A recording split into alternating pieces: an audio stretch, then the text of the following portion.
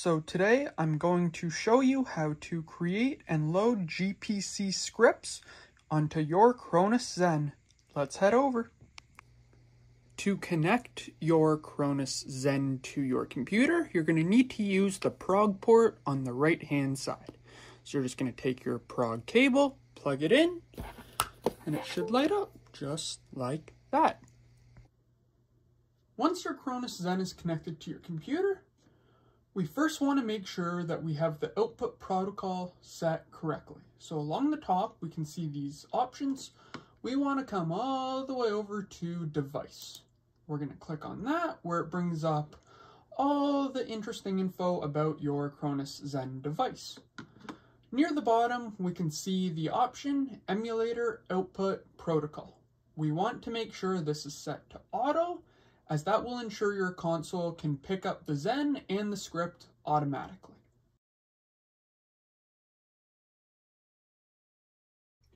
So now that we have our Zen device all set up to use our script, let's make a script.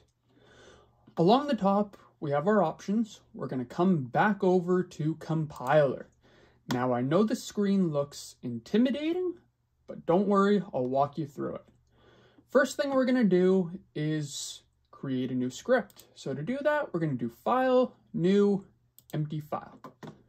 So your script is probably going to look different to mine, but for me on NHL 22 on Xbox Series X, the poke check button is the right bumper.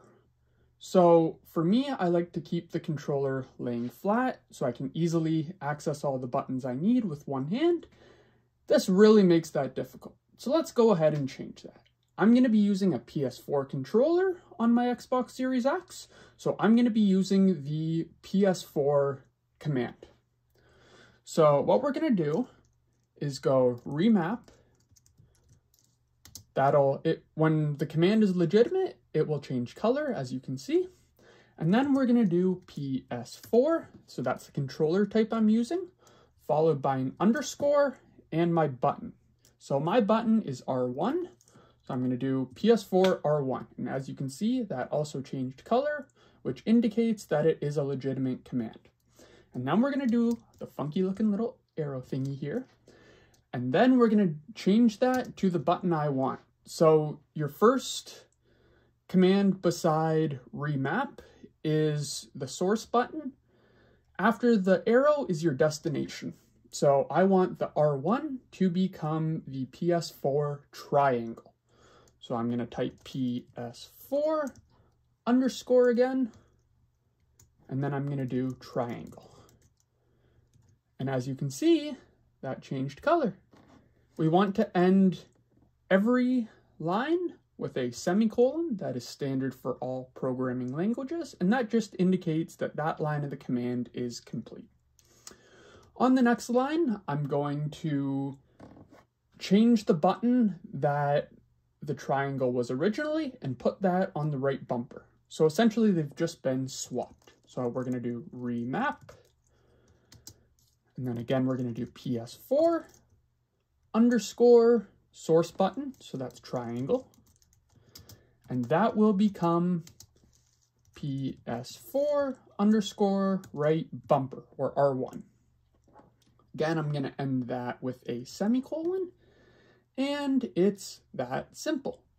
Now, also in NHL 22, for one-handed use, the crouch button is the left bumper.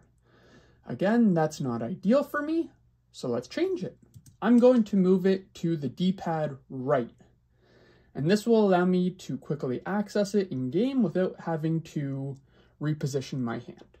So we're going to do remap PS4 underscore L1, so that's the left bumper, and that will become PS4 underscore right. That, I know it doesn't say D-pad right, but that is the syntax for the right direction of the D-pad. And again, we're going to end every line with a semicolon, and we're all set there. Now this final command is going to pull the D-pad right input and assign that to the L1 or the left bumper. So to do that, we're going to do remap PS4 underscore right. And oh, if I could spell that would help. PS4 underscore right. And that's going to become PS4 underscore L1 or left bumper. And as we can see, everything is green. Everything has been flipped around as we want, and we are good to go. So now we can simply hit File, Save As, whatever you want to name it. So I'll just call this one YouTube, since I'm using it for my video. Save it somewhere you know. I can't tell you how many times I've come across people saying, I can't find my file, I don't know where it went. Please make sure you save it somewhere you know where to find it.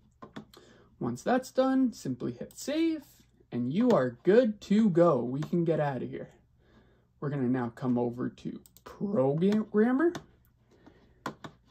And along this bottom right-hand side, we can see our slots on our actual Cronus Zen device, as well as what we have preloaded if you've already done that. So I already have 2 in here.